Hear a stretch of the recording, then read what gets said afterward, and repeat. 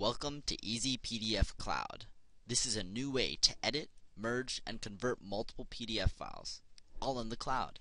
It's a fun, fast, friendly way to make your workflow flow. On the main page here, we see two windows, which are the two default workflows. The first will take any set of documents and convert them into PDFs, while the second will convert PDF files into editable Word documents. Let's check out the first one. It just happens that I have a Word document which I want to convert into a PDF. Here it is. First, I have to select my input, so I'll click on the Input Files section.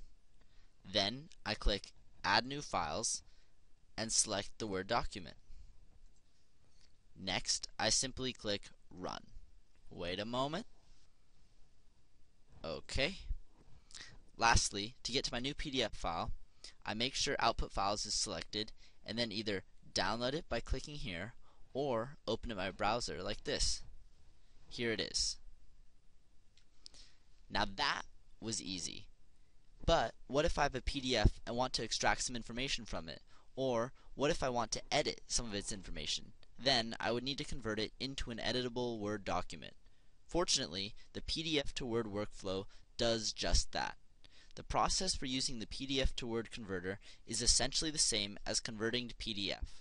Choose Valid Input, which in this case means PDF files, click Run, and then go to Output Files to get the new Word documents.